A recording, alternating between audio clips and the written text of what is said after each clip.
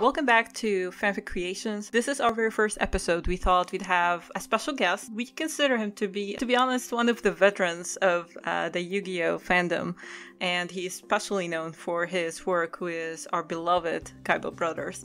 Today we have Icedblood. You can see his work on fanfiction.net and other blogs too. I have one other blog. It's a Tumblr blog called In Cold Blood. It's tied directly to my fanfiction account. So yeah, you can find me there.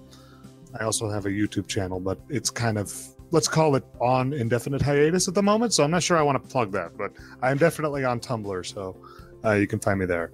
We were watching your videos, so we'd still recommend people go and check it out. So what we wanted to do is we wanted to talk to you a little bit about your work, especially that in this episode we're featuring Paved with Good Intentions, which we think is one of your most iconic fanfictions in our humble opinion. So I guess let's get started with the very beginnings. How did your journey start with Yu-Gi-Oh? Well, Yu-Gi-Oh for me was not my first anime, but it was pretty early on. I got started with Pokemon, and I think I watched an episode of Digimon when I was little. But a friend of mine told me about a new show that he'd found. I was about 12 years old, and a friend of mine told me, hey, there's this new show on weekends, and it's about a card game, and it's really cool. So I was like, okay. I kept it in the back of my head, but I didn't actually watch until like a couple weeks later. And the first episode I saw, it was on a Saturday morning. I believe my friend was over. It was a sleepover, and he was still asleep when it came on. But it was, I think fans of the anime will definitely know this one. It's the second of Kaiba's duel with Pegasus, right in the middle of the first season, when he loses his soul.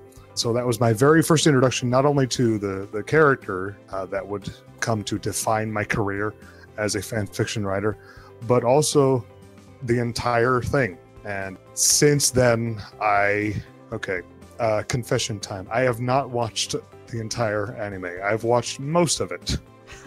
I have since that, most of my time, honestly, just creatively speaking, I'm trying to get my writing into a more professional sphere, but most of my thinking as far as creative work is concerned has to do with this silly little show about a card game that I was introduced to at 12 years old. So it's been a ride, and this is a bit of a first for me. So I apologize if I'm a little nervous. I have never actually been interviewed before, so just want to say thank you for the opportunity, I suppose I will say. Well, it's an honor for us to have you, especially that this is our first interview too. So we're nervous too, don't worry. We appreciate that you're spending your time with Yu-Gi-Oh! To be honest, like even in our channel, we noticed that the Yu-Gi-Oh! Fandom is the reason we exist, really. So we owe a lot to Yu-Gi-Oh! I guess. I could see that because, 20 years old now. Actually, wow, I feel old. It's still going strong. The fandom at large and the whole franchise is still going strong. So I could see that. It's definitely the biggest fandom I've ever been a part of. Well, same here. Yeah. That and Final Fantasy. So okay, so we know that you love the Kaiba brothers. Why the Kaiba brothers? What captured your interest there? Well, like I said, the first episode I ever saw had to do with Seto's sacrifice for Mokuba's sake early on in the first season. That was a very striking moment. But to be honest with you, it starts with the simple fact that up until I was 17, I was an only child. I grew up with effectively, my parents, my grandparents, and my two best friends, and that was about it. So I was, I'm not going to say I was lonely, but I was definitely isolated. And because I was an only child, sibling relationships in general just caught me. They fascinated me. In the case of the Kaibas in particular, I'm going to be honest and say that I was actually rather shallow. The biggest thing that caught me at first, the very first episode I saw, was that trench coat. That was... a rock star. That was it. Exactly. It was just, I was like, I want to have that. That's a thing that I want. And I actually did wear a trench coat for a while in high school, but it wasn't at school though, right? Well, I'm going to say I'm thankful that I grew out of that, but to be honest with you, if I still had that coat and it still fit, I'd probably still wear it. So maybe that doesn't mean much, but I mean, that's honestly where it started. It was just, I've always been fascinated by Seto in particular. And as far as I was concerned, you know, right from the beginning, you do not get one Kaiba without the other. So I just kind of learned to love them both. But it definitely started with him. Started with the tall one. Yeah, he's kind of hard to miss, you know. He's always very memorable. So he's very striking. But to be honest, more recently, over the more recent years, Mokuba has surprised me on a number of levels. Just every time I work with the characters and try and put a new story together, I learn something new about them. And that's the other part. I think that's the core to the answer of why them, is just because there's so many different layers to them and so many different things that I've learned about them over the years. And I figure any character that can stick with me for that long, any character, any group of characters, there's something special about them. And, you know, for that, I will always be thankful. So that makes sense. I highly doubt that Mr. Takahashi is listening, but thank you very much for defining my childhood. Well, we certainly hope he's listening, so we might send him a link, you know. Who knows? We'll see. Okay, so other than the Kaiba brothers, who do you like from the series? I thought about this, and there aren't many characters in this anime that I outright dislike. I like everyone on some level or another, but if I had to pin one, if you're asking me to pick one other one, I'm going to go with Ryo Bakura. Oh, really? Yes, primarily because I feel bad. He definitely does not get much to do throughout the course of the story. He's, you know, I'm going to say overshadowed by his darker half. Right. But I think because of that and because of the way that the story's built, he's very underestimated and underappreciated. But I always kind of keep an eye out for the quiet ones. They remind me of me, I suppose I would say. Especially when I got into the manga later on. Because I definitely started with the English version of the anime, and I got my fix from that for a good number of years. But when I was in college, I found out, oh, there's a comic. I didn't know that. And so I decided to go to the bookstore, and I found the first volume, and I started reading it. And Ryo has a more defined role in the early manga than I think he does in the anime. So he definitely caught my eye because he's like me. He's quiet. He's unassuming. He's a gamer. And at the time I found him, he had long hair, just like I did. Now I've since cut my hair, but that was also a thing that I noticed. No, that makes sense. Oh, well, people are saying that he is going to cut his hair. You know, I don't know where that rumor is coming from, but I've seen some pictures flying around. I don't know if it's because people, you know, want to see him with short hair or if it's actually happening. So. I'm not sure. I know there were a few redesigns because of the new movie that came out. Maybe that has something to do with that, but the long hair definitely caught my eye when I first met him. So I guess if I admire the Kaibas, and I don't want to say I don't admire Ryo, but I definitely relate more to Ryo, I think. That makes sense. So, we talked about the anime. Let's get back to your fanfics. What was your very first Yu-Gi-Oh fanfic? Oh. Ooh. Okay, this is fun. It is called Twist of Fate. And it went up on my fanfiction.net profile in 2004. But I wrote it quite a bit earlier than that. I wrote the first draft in high school. I want to say I was a sophomore. So I was about 13, going on 14. And I had only seen those first 20 some odd episodes. I knew nothing. I was new to writing in general. I'd only recently picked it up. I'd only done poetry up to that point. But I remember being struck by the bond that I saw between the Kaibas when I got into the earlier episodes. And it struck me, oh, this is something I want to explore. And so the story itself turned into a tragic exploration of what would happen if that bond were broken, but it turned into something completely different. But it was an interesting experience, though, because I learned what the fan fiction community was like, I suppose. It was the first story I'd posted on my profile that got any kind of extensive attention. And because of that, I guess I would say I was inspired to continue. That said, it is, what are we looking at now? 14 years old? Not quite, but close. Over a decade old, and it shows. I am not particularly proud of it anymore, but it was definitely the first step in a long journey, so I guess I have to give it that. It's the first step that counts. And I believe it's still on your account, right? It is. I try not to delete anything on my account because once something is written and posted, it not only belongs to me, but it also belongs to the audience. And I have heard from people that still appreciate that work. So I figure it's not my place to deprive them of that. My it is still introduction up to your there. work too. Oh, there you go. Yeah. I'm glad you kept with it because that was not the it was not the finest showcase. Oh, well, I remember I liked it, so that's something. Well, thank you for that. I think it was pretty good for a high school kid who didn't know what he was doing, but it's been a while now, and I see a lot of different problems. I guess I can't give it too much flack because it was new. I was new to it. I didn't know what I was doing yet, so I was just exploring. So I guess let's look at Yu-Gi-Oh! In general. Most fans have problems with some of the things about Yu-Gi-Oh! We know that some people, we actually had a lot of people while we're working on Faith with Good Intentions, saying that they wish they'd seen more of Taya.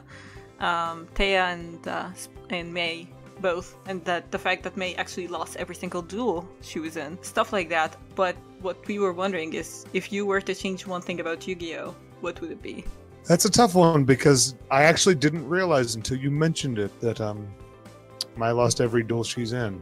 That's not good to me. That's not okay to me. I'm with whomever said that. But I guess I'm going to be selfish. If I was going about the series, I would have had Battle City. Right. And it's not just because it's my favorite and I want him to feel good about himself. There's more to it than that. I think that the story itself, and of course hindsight's 2020, armchair general over here telling an author how to do his work, but I think that the story was done a disservice by having Yami or Atem or whichever name you want to give him. He wins everything that he's part of. He only loses once in the Doma arc, I believe, and that's it. Every time he duels my favorite, he wins pretty handily. But there's a point of the story that Battle City was the closest of the times that they face each other. That's the closest they come to being equal, and because of that, I think it would have actually been a good narrative move to have Yami lose.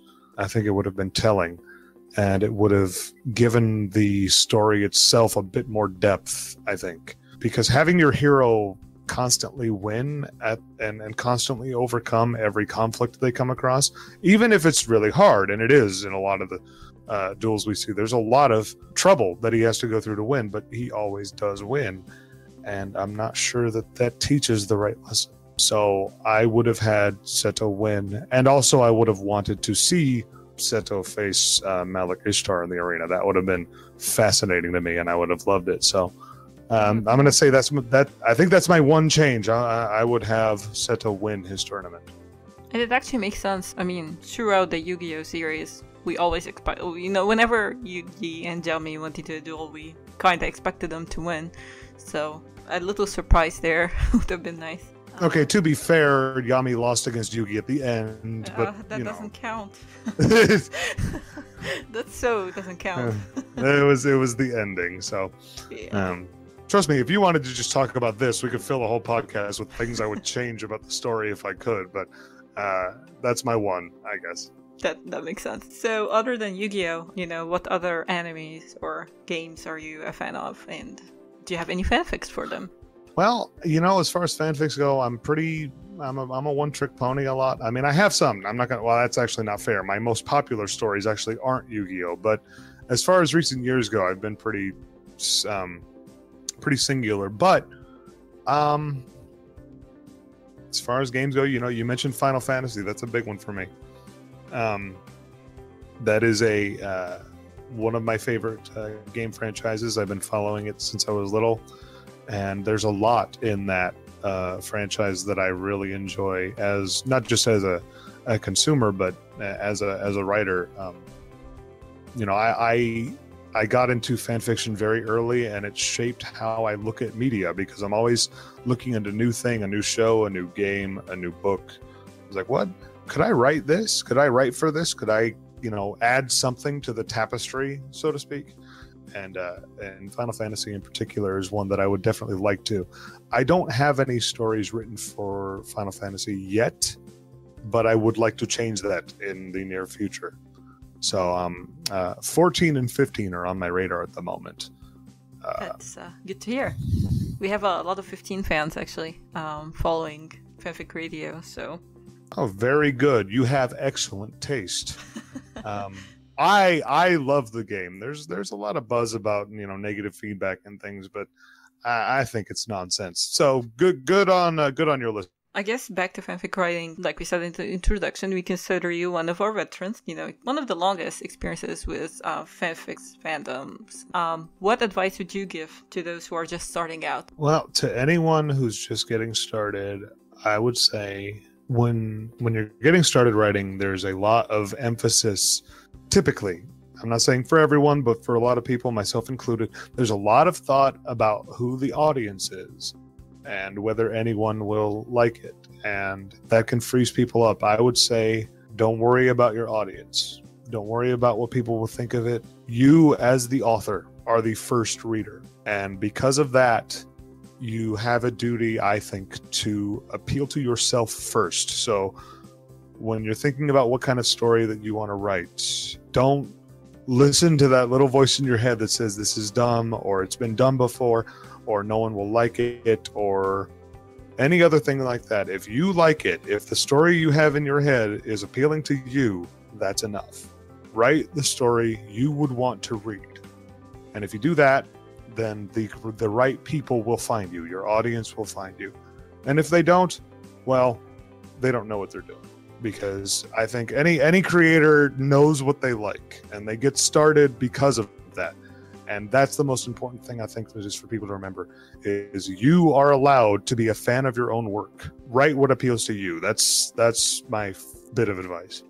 And it actually shows. I mean, I've read a lot of fanfics where people seem to be catering to other tastes without considering their own, and you can tell the emotions are not quite there. It's a little bit dry.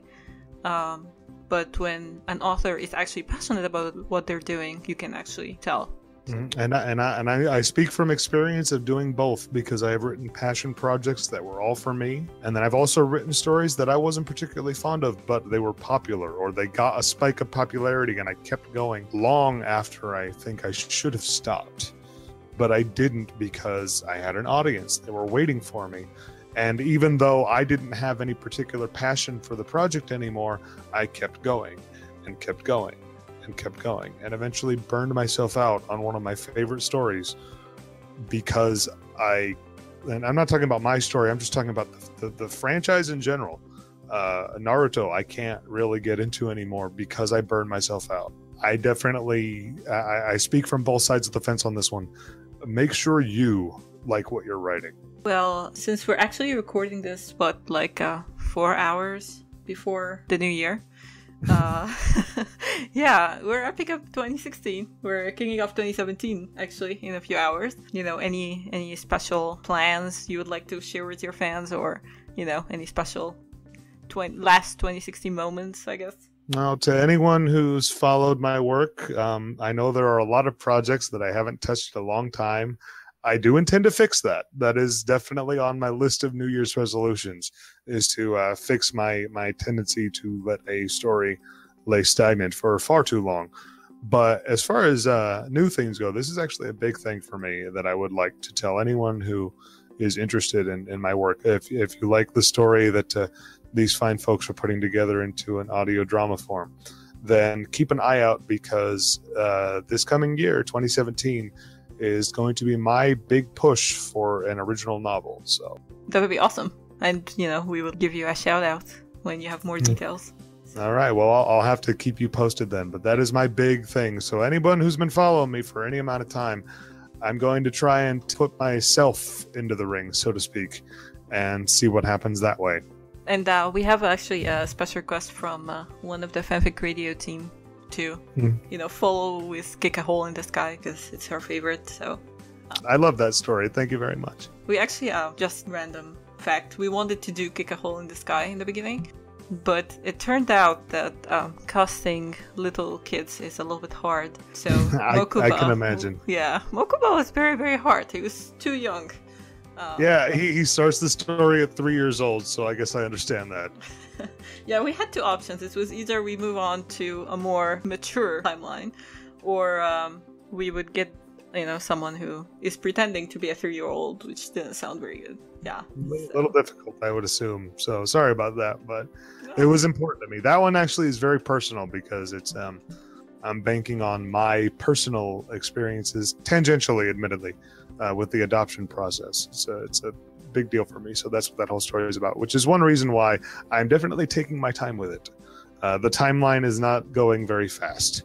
No, that makes sense. And we actually like that, reading it, and especially actually what Pegasus in that fanfic is phenomenal. Great job on that, and thank you for taking your time with it because we don't want it to be butchered. So. Oh no, I have big plans for that one. So fans of Kick a Hole in the Sky, there's a lot more. I've got plenty for that one. That's a big deal for me. So I think we've reached the end of the interview. Thank you again for doing this, and thank you again for actually giving us permission to do Paved with Good Intentions. It's a fun project. Your support for us, I guess, is really appreciated. Thank you. Well, thank you very much for doing this. I think that I write my stories to try and make people's days just a little bit better, and if there are people out there like you folks trying to put together something special using my work as a springboard, well, I guess I've done my job. So thank you very much. And thanks for having me. This was a fun experience. I've never been a part of something like this before, so this was a lot of fun. Happy New Year. Happy New Year.